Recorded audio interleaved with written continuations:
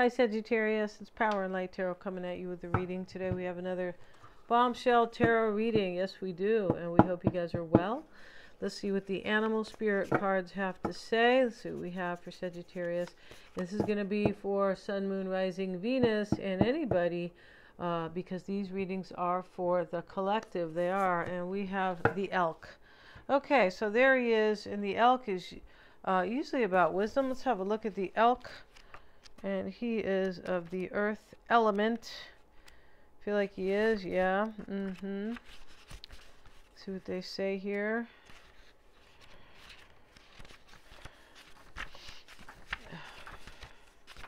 All right, stable, resilient, headstrong, and the father. Okay, so this is about a leader or a father. It's about somebody who provides stability, somebody who is strong and resilient. Headstrong too, interesting, right? And so this is about somebody who can be supportive and kind and consistent. Okay, sounds good to me, right? And the great elk represents the earth element in its masculine form. This means it provides underlying support and stability amidst life's many changes, right? Like your dad's really supposed to do, right?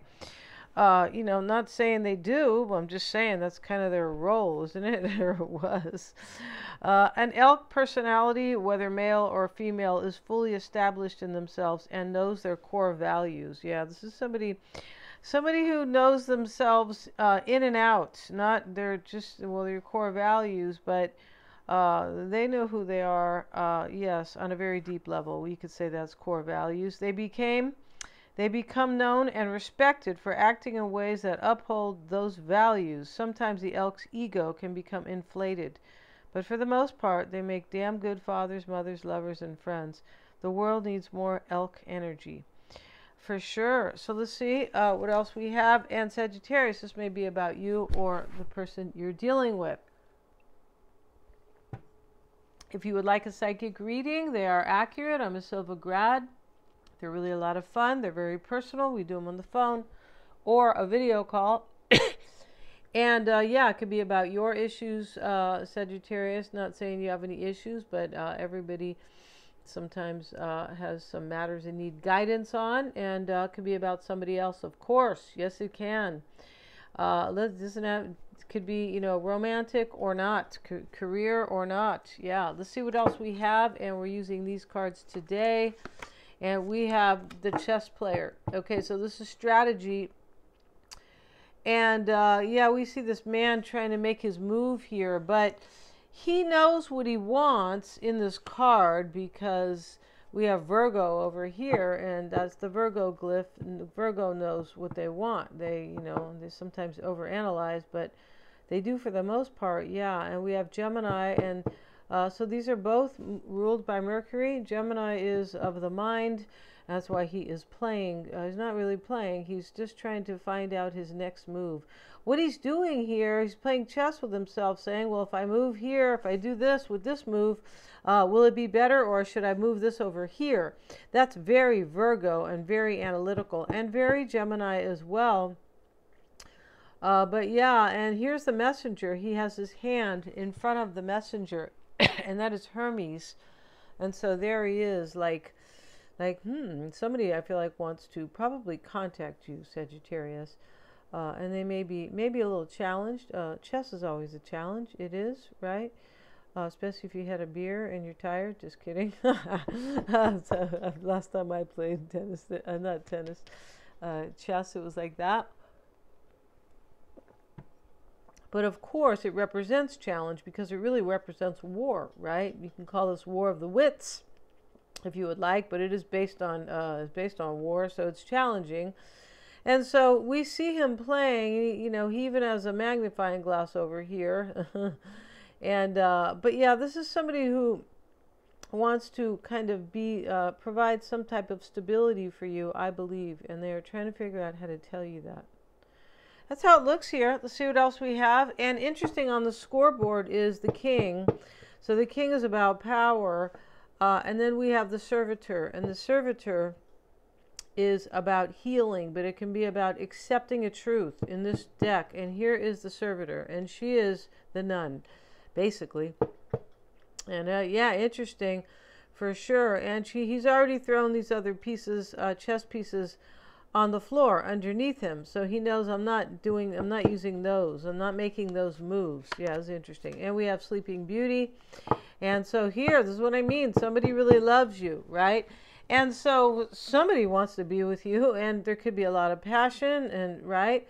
But Sleeping Beauty is about true love, right? She was waiting for Prince Charming to come, and then the old jealous witch put a spell on her and said, you'll be here, you'll be asleep for a long time. She didn't age though, Sagittarius, right? No, she didn't while she was. And so here she is lying here, beautiful.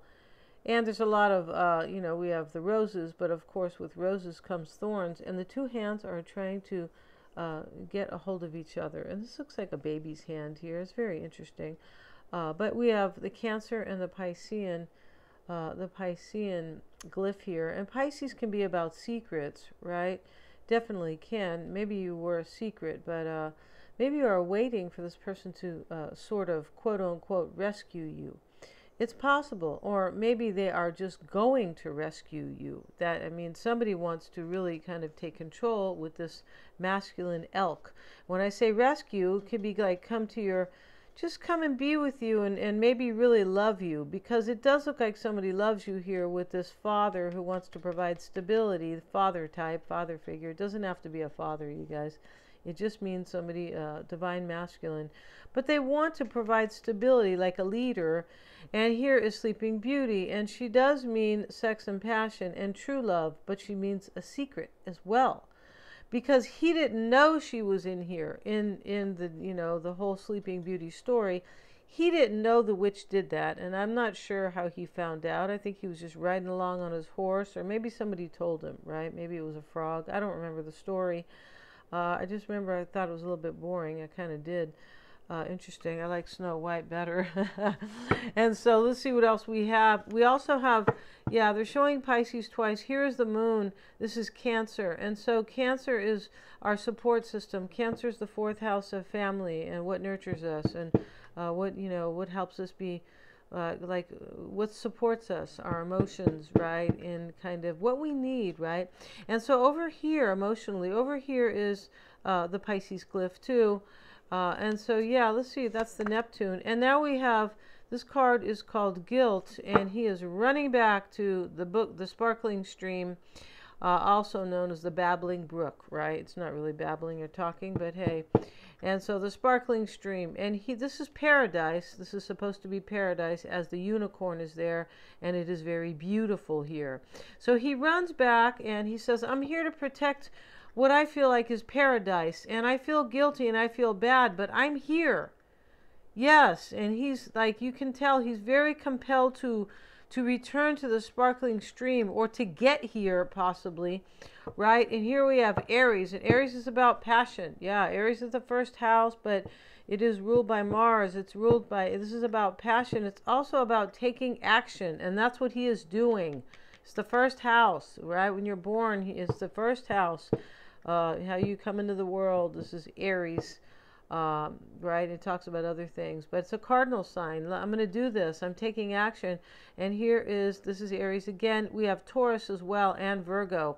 So Taurus is here about Venus, yes, and love and passion and sex, and the good things in life could be, right? And then we have Virgo over here. And Virgo is about the analyzing. Once again, like I said, Virgo can be about ruled by Mercury, plans and goals. But it is definitely about thinking, and that's what he's doing, playing chess with himself. Yeah, it's like solitaire. And we have Fortuna, and this is like the future. So this is very kind of it's about the future. It's also about healing, and he's standing underneath this. It looks like he's healing or receiving the light, receiving the intuition. All the stars are being showered on him, and rays, also these rays. And we have Leo over here, the Leo glyph. And Leo is about love and children, and it can be about relationships as well. And it's also about ego. The fifth house of creativity as well. This could be like This could be like, I'm gonna, it can be kind of awakening too. Down here is the sun, and that represents Leo. Yeah, he's receiving this clarity. That's what this is about, because the sun represents clarity and warmth and power. And here's Jupiter, and Jupiter is about expansion. It's also about your wisdom, right? The ninth house of spirituality and philosophy. It's also about your wisdom. In order to expand, really, it's kind of really what it's about. And so, here he is. He's like receiving the wisdom. That's what he's doing there. So let's see what else we have. And today, Sagittarius, we're going to use the Connolly deck. And this is the wonderful Irish deck. Yeah, I feel like it is. And haven't used it in a while.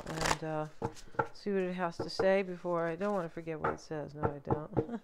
See, we have Sagittarius. And yeah, see what we got for you guys.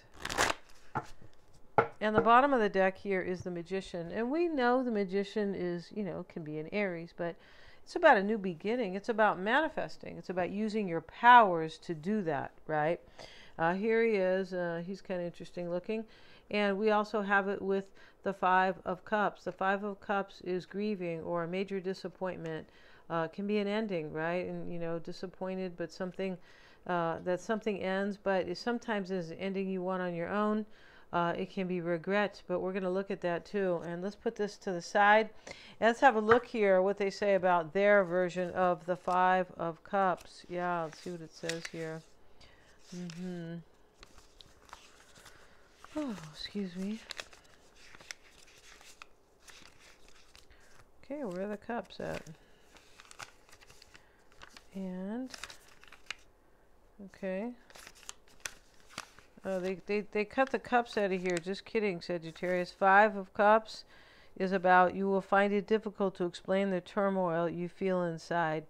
Yeah, and somebody has felt turmoil here because they either have regret or they're guilty over here.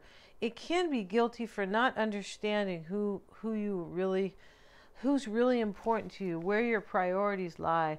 In other words, somebody might not have known next to Sleeping Beauty that you are the one that they really wanted to be with. They might have overlooked how much they loved you, or they didn't get it.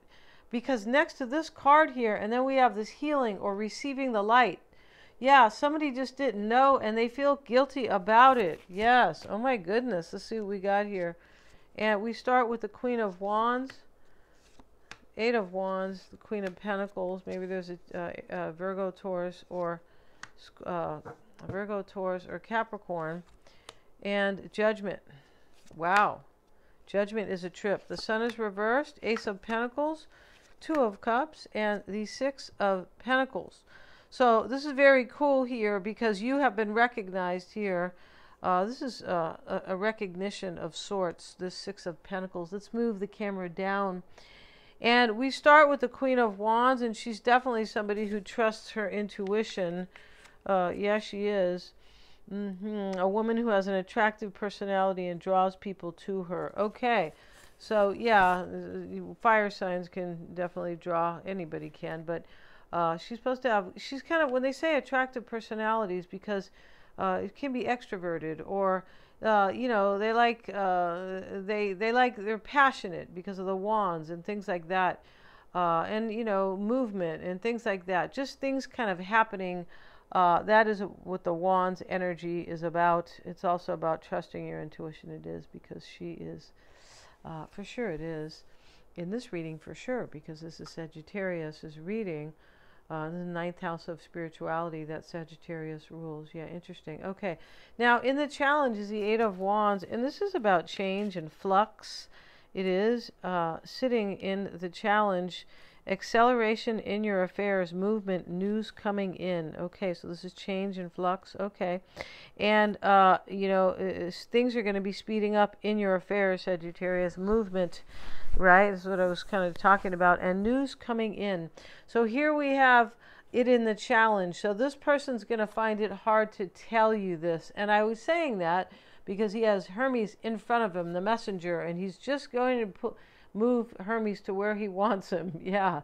On the chessboard. So this is definitely like, I need to make the right move, or I need to come across to Sagittarius in a certain way. They have guilt. They did something here, Sagittarius. Yeah. Tell them to come deal with, power and light. Let's see what the Queen of Pentacles sitting in the root, and a good position, a creative lady with many talents, family-oriented and charitable. So the elk can be about somebody who is family-oriented. Remember, they talked about the father and providing stability and consistency. Yeah. And somebody wants to tell you this, that they want to provide this stability to you, I'm pretty sure, or for you. And yeah, and we have the Ace of Pentacles too in the environment. The Ace of Pentacles is the stable ace, right? Right, where we want to provide something of value, but like long lasting, because there is value to it. Yeah, and this can be money, so it can provide financial stability as well. The Seven of Wands, and yeah, let's see what the Seven of Wands.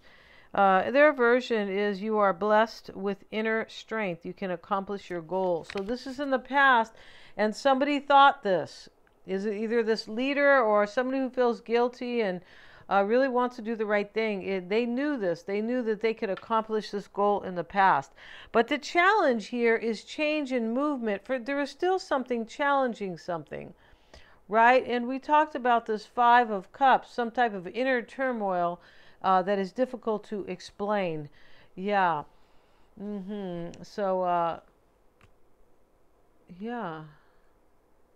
Let's see what else we have. And we have the, the Five of Pentacles right here. Is that the five? This is the Four of Pentacles. I beg your pardon. So this is usually about holding on, and this is the mindset. It was in the reverse. Right? And the Four of Pentacles is strong attachment to materialistic pursuits and endeavors. This can be firmly footed, keep control. So he wants to hold on. The mindset is to stay in control. Honestly, it's not really about control in terms of like in a bad way at all. No, this is really about earthly endeavors, basically. Firmly footed, keep control. Maybe somebody wants to hold on to money here, possibly. But let's get a card for the Four of Pentacles here. Firmly footed, though. When we see this elk, that is about somebody who is firmly footed. The Knight of Wands. All right. And that may be you, Sagittarius. It could be. A young man can create vibrations that will call for sudden decisions or change in life. Yeah. So that makes a lot of sense, because the Knights bring offers. And so, whenever we have an offer, we can have change, of course, right? And so we have this Knight of Wands. Somebody is creating vibrations. Wow, this is like somebody has awakened over here on some level because of this card, Fortuna. This is about the future, but it's about healing and wisdom both. Wow. Receiving clarity through the wisdom, through the universe or through an awakening. Yeah, and so sudden decisions or change. And that is showing up in the mindset. Somebody is firmly footed and they want change. They definitely do. Yeah. And they are making a decision. And over here we saw that they had the confidence to do this. I can do this. Right? Judgment's here. Wow, Judgment is a major kind of a awakening. And he is both the woman and the child, I believe, in this. He's wearing, he has a halo on his head. This is about major transformation, rebirth, self-judgment. Wow. We might have self-judgment here because we have guilt. Whenever we have guilt, right? If you feel guilty about something, you're passing judgment on yourself, right? Guilt is about the past, and guilt doesn't do anything for anybody, and just keeps the person who is guilty is having them feel stuck. Yeah, it's a waste. Guilt is a waste of energy and time, for sure it is. The higher consciousness, a renewal of the inner you. See, this is rebirth. Okay, the higher consciousness is the child already emerging into the new existence. The child points the way, naked and void of all previous thought patterns. Yeah, naked and void of conditioning, naked and void of childhood wounds, of doctrine, of dogma. That's what the child represents here. So, yeah, and so let's see what else we have here. The female consciousness is dressed in a beautiful blue gown of spirituality. On her head and around her neck is a scarf of purity. She no longer wears shoes. She has recognized a new fertile world of life. The conscious level is the man in the process of reality. Before him is the book of life, his life. He is in the process of self-judgment and self-analysis. It has been his greatest battle. The key word is self-analysis. Okay, so that's why we have the guilt here. And somebody is passing judgment here. In this case, this is about rebirth. This is about change. Somebody is changing here after they really, I mean, in a very casual way to say it, really took a good look at themselves. But this is about really going deep about who am I and why have I done the things I've done, and why did possibly I treat so-and-so this way, right, or Sagittarius this way, and why did I make the decisions, right? Yes, choices I've made, because that's really what changes our reality, right? And, you know, either beckons a new beginning for us, or, you know, or kind of chaos, right? So judgment is here. It's self-judgment. And we have the sun reverse, Sagittarius. The sun is, brings golden opportunity. It's in the reverse, though. This is the concern.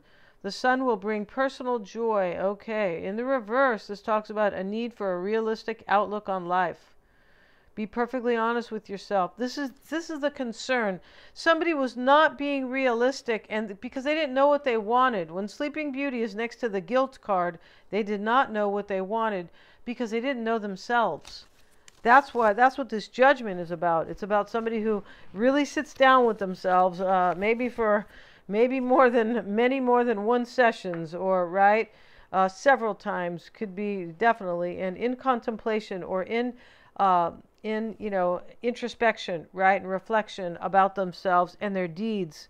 And so let's look at this. Where is that reversed at? Yeah, need for a realistic outlook on life. Be perfectly honest with yourself. Stop daydreaming and put some effort into reaching your goals. Depression or failure is not for you. This is the concern. So somebody's coming here because this looks like this person doesn't, like, is saying to themselves, kind of having a talk next to judgment, like, hey, I don't want to be depressed, and I need to, you know, put some effort into my goals. And we know what the goal is here. The goal is this Two of Cups over here, and the Ace of Pentacles right here. The Ace of Pentacles, let's see what else it says here. Yeah, stop. Depression or failure is not for you. Wow. This is the concern. Wow, that is a trip. Somebody here has really learned here and really kind of upped their consciousness about themselves, about the true meaning of life, and yeah, and God for sure. And here, or the universe, right? However you like. Three of Pentacles showing up here, and this is showing up in, let's have a look at that Three of Pentacles, and it is well-informed. See, this is different than a regular deck. You have great skill, ability, and talent. Recognition is due. Sometimes it is about recognition, and it is here. So it's showing up here with the Sun card reversed. Recognition is due. This is somebody who realizes when they ran back to this paradise and they felt guilty about it, right? When they ran back to that, they realized that I need to recognize this is true. I need to recognize that if I want this, I have to take action. It's also recognizing you, Sagittarius. Yeah, well-informed, the concern. You have great skill, ability, and talent. And up here, it kind of spoke about you had to take a really good look at yourself. So somebody now knows what they want, or where they're going in their life. Yeah, I mean, God, we all need to know, right? And sometimes it takes time to figure that out, and that's totally fine. And that is what your chart can help you with. Yes, your natal chart can definitely help you with. If you are confused in your direction in your life, that will definitely help you if it is done well, of course, right? Not if you just kind of look it up and go, let me figure this out. No, it doesn't work like that. And so we also have the Ace of Pentacles, beginning of prosperity and successful ventures in the environment. Sagittarius, this is coming, right? Yeah. Just like today, this guy kept saying, you know, ball coming towards you. Right? And I just say, I don't know, from ball coming, right? Because he doesn't want to hit you in the head with the tennis ball, right? Coming towards you, right? Coming toward you. He says in a nice way, I'm over there, hey, ball coming, like turn around before you get hit in the head, right? This is coming for you. It's in your environment. And the hopes and fears here is the two of uh, it's really the hopes and desires, but hey, it can always be a fear. But it is definitely the hopes and desires in this spread. This is how I do it. And here she is, and here he is, and they're together. And the infinity sign is over them. This is somebody who wants to stay with you for all time, Sagittarius, with this infinity sign. Yeah. And in the potential outcome is the Six of Pentacles. This is a great card. She's holding on to him, and they are, no, kind of in a crowd. And the Six of Pentacles speaks of happy atmosphere. You are about to enjoy the fruits of your labor, a vibrant personal cycle. Look at that. It shows up in the potential outcome. This is a great reading, Sagittarius. It just is. And thanks so much for joining me. Get your psychic reading. Get your chart. Yeah, your chart really helps you. That is your life map. It is your map for your life. It really is. Your progress chart shows you how you are evolving and what to avoid, and it's just really, really great, right? Your natal chart is what you're born with. You're born with these talents, these gifts, but you can also be born with things, things in the family, or things, about a lot. It could be health, but whatever you're born with, and but it can be sometimes. We are born sometimes with fears and doubts, but it just really kind of shows you who you are, your birth chart. It can show you what you're not aware of. Yeah, and sometimes those are talents, right? But sometimes they are, hey, oh, I kind of thought that, like once you get it in your chart. I kind of thought that, but I kept pushing it under the rug, right? And that is what your chart can really teach you. Yeah, it talks about your health and everything. Yeah, the 12 houses of motivations and needs. I always recommend somebody getting their chart because it is so fascinating to read about yourself and what you were given. It's your birthright, right? What you were given at the time of your birth. Yeah. Thanks so much for joining me. Please remember to like, share, and subscribe. And if you would like to have your chart done, everybody should have it done once in their life. You should below in the description box, you can click on the natal chart in the calendar. Thanks so much, you guys, for joining me. Please remember to like, share, and subscribe.